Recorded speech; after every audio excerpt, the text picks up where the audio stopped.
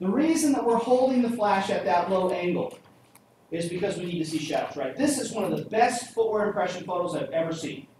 It's not a crime scene photo. I did not take this photo. I wish, right? Because this is Neil Armstrong's boot on the moon, right? So you can see the shadows in the impression. That's a phenomenal impression photo. And that's because it has shadows, right? It has shadows. What's that? Those are shadows. All right, let me show you some ones that are not so good. Ron, would you grab the lights for me, please? All right, so here are two photos, one that's really good and one that's not so good. Let's look at the first one, the one in the top left. Other one, please. All right, there is a footwear impression there. You can't see it. But you can't see it. Now, why can't you see it? Because you put it right above. That's right. The person who took this photo held the light directly above, and in doing so, completely eliminated the shadows. So now all we have is a great-looking photo of dirt. Could you do, in a crime lab, if you were an examiner, and someone sent you that photo in the top left, and said, can you compare this photo to the suspect's shoes, what would you say? What am I looking at? Yeah, because all you can see is What am I dirt. looking at? But looking at this photo, by the way, this is the exact same impression. Yeah. The exact same impression. Now you can see the footwear impression. By the way, is this a deep or a shallow impression? Shallow. Very shallow. So the angle for the light had to be what? Way Really low, right? But notice now we can see the impression because it has shadows. You guys see that? Same thing here. Here's a tire track. And by the way, photographing tire tracks and footwear impressions, the rules are the same. You photograph tire tracks the exact same way you photograph footwear impressions. So here, two different photographs of the exact same tire track. By the way, these are some students last semester. This student, top left, did not do a good job. This student in the bottom right, they did a great job. Same tire track. You know how you can tell? Because the piece of grass is in the same spot. Cannot even see the tire track in the photo in the top left, right? Great looking photo of that tire track. Why? Because this photo has what? Shadows. Shadows. Do you have a copy of that? I do. All right. Can you grab the lights for me? I mean, like, for like, so we can see what we're supposed to take. I can give it to you if you'd like. Okay, Other cool. 1, 2, 3, on. Thank you. All right. Scale. When you photograph certain objects at a crime scene, it is necessary for you to take at least one photo with the scale.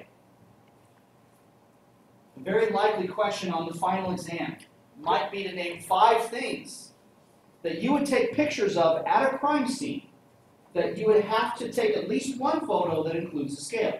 Let's see if you can name some for me. Obviously, one is what? Footwear impression. What else? Tire tracks, fingerprints. Weapons.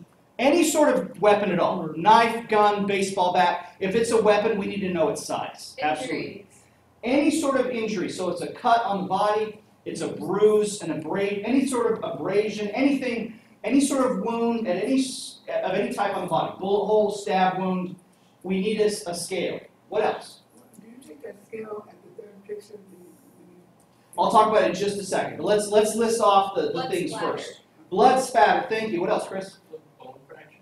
Yes, for sure. Any sort of fracture or even a bone fragment that you might find. Absolutely. What about broken doors or broken windows? Yeah. So yeah, broken door, broken window, especially if you have tool marks near there. Those are all great examples. Bullet holes. Basically, if the size of the object is relevant, you need to take at least one photo with the scale.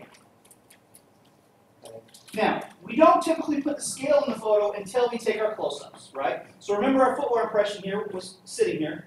We start with what? Long-range photo. Then we take our mid-range photo. Now we're ready to take our close-ups. Now here's the thing about photographing footwear impressions. We need to take multiple close-ups of the footwear impression. One of those close-ups needs to be taken without the scale in the photo. And there's a kind of a silly reason for it, but let me tell you what it is. It's to show that there's nothing underneath the scale, that I'm not trying to cover something up. Because that has come up in court, where we show a photograph, for example, maybe there's a fingerprint, and there's a scale in the photo, and then the defense attorney says, well, what's underneath that scale? Are you trying to cover something up by putting that scale in the photo? Well, no. So then how do you get around that? Take at least one photo without the scale so you can show that there's nothing there. That's the truth. Okay. All right. Then we're going to include the scale in the other close-up photos. So if you're going to include a scale in the photos, you should take at least one without the scale, and then at least one more with the scale. So if I was photographing, I have a cut on the inside of my arm. You'd want to take one photo without the scale, and then one photo with the scale. So, should you take, if you're taking a photo with the scale, no matter what, you should take 2 photos, one with and one without? Yes. Like, no matter what? No matter what the object is, one without, one with. Now when it comes to footwear, for close-ups, we're going to take 5 close-up photos of the footwear impression. One of those close-ups is going to be without the scale. Okay? So the first one we take of the footwear impression is without the scale. And again, it's to show that there's nothing underneath that scale that we're trying to conceal. Okay? Of footwear impressions, yes. All right. So I have my footwear impression here. Actually, it should be broken this way. So the first photo, first close-up photo of my footwear impression, no scale in the photo. Once I've taken that first photo, now I'm going to put my scale in the photo. Now, these scales are really designed primarily for photographing footwear impressions. All right. So I'm going to go ahead and lay this down next to, but not over top of, my impression. I want to get it as close as I can, but I don't want to put it over top of. So I'm just going to lay it down right next to, because I need it to be in the photo. Now, why is the scale in the photo? And this is important to understand. The person who's going to be looking closest at these footwear photographs is going to be the forensic analyst in the crime lab, the criminalist.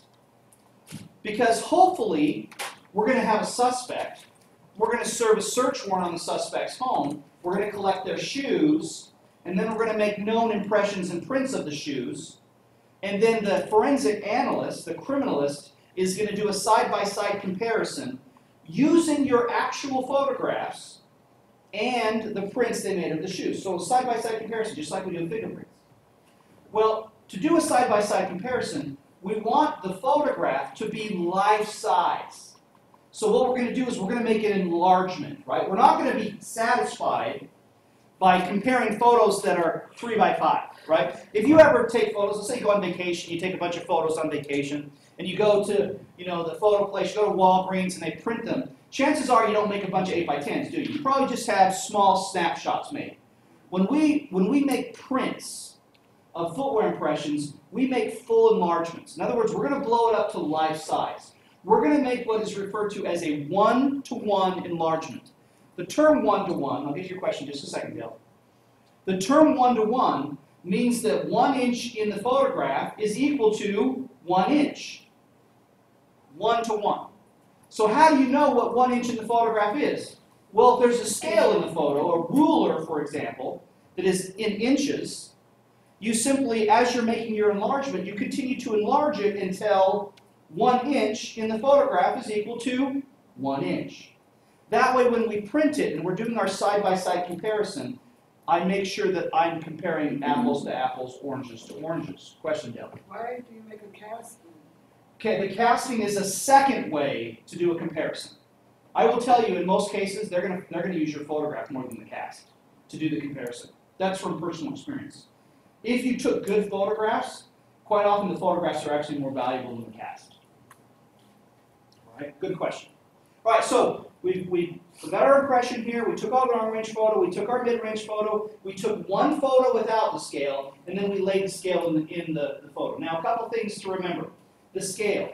The scale needs to be on the same level or the same plane as the impression. Now, in Phoenix, that's not a difficult problem. Because remember, most of our impressions are really shallow, like less than 1 inch deep, which means I can simply lay the ruler right next to the impression on the dirt. But think about, what if you had a really deep impression? Let's say someone stepped in some snow and their foot sunk down in the snow 6 inches. I need to put the scale in the photo. Where do I put the scale? Do you dig out the hole for it? Yeah, I'm going to do that. Do I want to put the scale up on top of the snow, right? Why not? Because your perspective is measurement for That's perspective correct. off. So think about it. If we had snow, right? So let's say the top of the snow is here, but the impression is way down here. If I lay the scale up here, it's closer to the lens than the impression is down there. Remember, what are you using the scale to do? It's your reference for making your enlargement. If the scale is closer to the lens than the impression is, when you go to make your enlargement, you will under-enlarge it. You'll make a size 11 look like a size 9. And then if you do your comparison, you're going to look at the two and go, oh, nope, that can't be the right shoe because they're not the same size. So the scale and the impression need to be right next to each other. And so Anna's exactly right. If it was in the snow, I would need to dig a little trench next to the impression to get my scale so it's at the same level. So you can see that. Here's, oh, yep, oh, sorry, too far, go ahead. So here is an impression in snow, and notice how they dug next to it and put the scale down there. Notice in the snow also, photographing snow is a pain in the butt because it's white on white. So one of the things we'll do sometimes when we're photographing in snow is we'll spray paint the snow.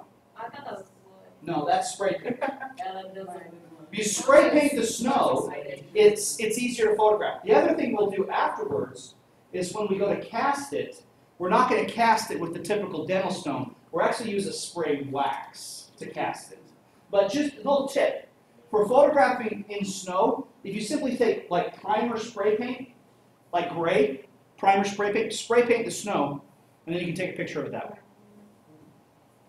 My parents got 6 inches 2 days ago. Yeah, my parents are snowbirds. They're heading back to Utah today. I guess they got 6 inches up in Utah last week too. So. All right, what's wrong with this photo? It's over the tire. That scale's actually covering up part of the tire track, right? Stupid. Silly. Student did that last semester. Nobody knew that this semester. All right. Now, how many pictures should you take of the impression? Well, first of all, let's make sure we're clear about the question, because you might get a question like this on the test. How many photographs should be taken of a footwear impression? Well, As 5 many as needed. close-ups. One without. How many total photos should be taken of the impression? 7. 7.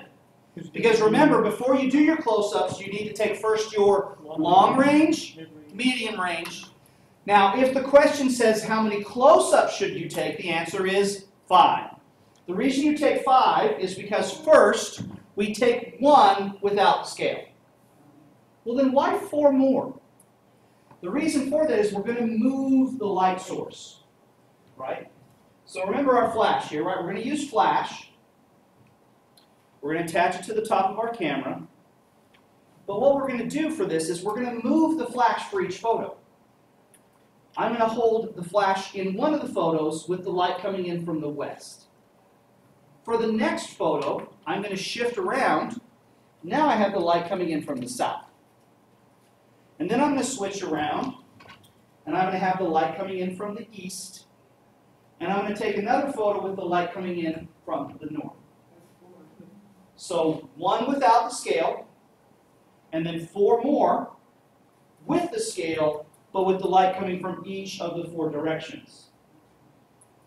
And the reason we take those photos from the different side, with the light coming from the different sides, is the shadows will move depending upon which direction the light is coming from. Ron, you have a question? Yeah, how do you get around the legs of the tripod? You got to be careful. Make sure, because you don't want to get unwanted shadows. If I were to hold my flash behind the leg of the tripod, I would get a shadow cast across the impression from the leg of the tripod. So if I needed to, I could adjust the legs of the tripod, right? Or I could simply shoot the light through the legs of the tripod. Just have to be careful. That's a good question, and you're exactly right. Be careful. Yes? And are you allowed to move the little, like, number thing? Yes, if I need to. Yeah, 100%. All right, so again, how many close-ups? 5. 1 without the scale, 4 with the scale with the light coming from each direction. How many total photos? 7. 7. All right, good job. All right, I want to finish off by showing you some examples of good and bad photos. Ron, why don't you grab the lights for me? Actually, oh, you got it? Thank you. Sorry, I caught you. Don't worry. First of all, both of these photos are good photos, but the difference is one is taken with the light coming from one direction, and another photo is taken with the light coming from the opposite direction. For example, this photo here, the light is coming from this direction, I prefer that one. right? This photo, the light is coming in from this direction. Both of these photos are good, Both of these photos are accurate. The reason I show you these two photos is notice in this photograph, you can see details here that are a little harder to see up there. Why? It's because the light direction changed. So that's why we take photos with the light coming from all four sides. Because you'll see details in one photo that you would not be able to see in the other one. So we want to take photos with light coming in from all four sides. Both of these are good photos. There's nothing wrong with either one of these. The reason I show you them is you'll see details in one photo that you wouldn't have seen in the other. All right. Last thing I want to talk about. Fill the frame with the impression. What I mean by that is, it's okay, Ron, you're okay. What I mean by that is make the impression as big as you can in the frame. So zoom in, make the impression fill the entire frame. So as you're looking through the eyepiece, make the impression as big as you can in the frame. Which also means, as you look through the camera, right, you can orientate the camera two ways. You can hold it horizontally, which gives you a rectangular frame longwise, or you can flip the camera this way, right, so that you have the long portion of the frame going up and down. Orientate the impression so that it is going lengthwise across your frame. That's going to make the impression as big as you can possibly make it within the frame. Last thing, be careful of unwanted shadows, just like Ron pointed out a moment ago, which was smart. If you're not careful, you can get shadows in your photo you don't want. Shadows from the legs of the tripod, shadows from the sync cord. Let me show you some examples of these. All right, these were last semester, a couple photos from some students last semester. What's wrong in the photo on the top left? All right, so we have a big shadow from the leg of the tripod there, right? Okay, horrible. All right, bottom left, what's wrong here? Okay, there's actually a few things wrong. One, the flash. When you hold the flash, I'm not sure if you were paying attention, but when you hold the flash off to the side, you need to hold the flash a few feet away, about 3 or 4 feet away. When they took this photo, the student was holding the flash right next to the impression. You need to hold the flash a ways away so that the light can kind of evenly disperse and diffuse. If the light source is too close, you get this really bright area and then these darker areas. And then the other problem with this photo, did the student fill the frame with the impression? No, this should be zoomed in so that the impression fills the frame, correct? Right, what's wrong with this one? What do we got in this photo, bottom right? It has sync cords hanging down in the photo. What's wrong in the top right? It's just blurring out of focus. If you send that photo to me in the crime lab and say, can you compare this to the impressions of the suspect's shoes? I can't do anything with that, right? It's like having an out-of-focus photograph of a footwear impression is like having a smudged fingerprint. I can't compare it. It's no use. It's no value. I can't see the details. So when you take your photographs of footwear impressions, take the time to focus. Make sure you have good, sharp focus when you take your photos. Otherwise, they're of no value. Make sense? Awesome. Ron, would you grab the lights for me? So that's it. That's how we photograph footwear and tire track impressions. The only thing I would add is when we photograph tire track impressions, we're going to do all of the same things we just talked about. But we're going to do one thing when it comes to tire track impressions. I'm going to photograph a tire track impression, and keep in mind, a tire track impression might be 30 or 40 feet long. All I'm going to do is photograph it in 1 foot increments. I'm going to photograph each segment of the tire track like it's its own footwear impression. So if I had a tire track running down the length of the floor, I would set my camera up, and then what I would do next to the tire track is I would extend this tape measure. This would be my scale. And I would extend it along the length of the tire track. And then what I would do is I would photograph first this 12-inch segment. I would photograph it from all 4 sides, just like I did with the footwear impression, and then I would pick my camera up, I would move it 12 inches, and I would photograph the next 12-inch segment. I would photograph it 4 times. I would pick it up, move it to the next 12-inch section, photograph the next section.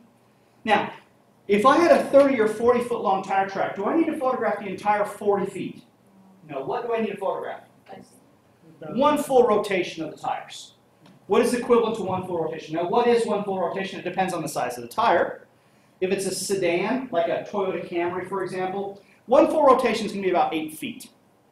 If it's a big truck, 1 full rotation might be 15 or 20 feet because it has a larger diameter tire.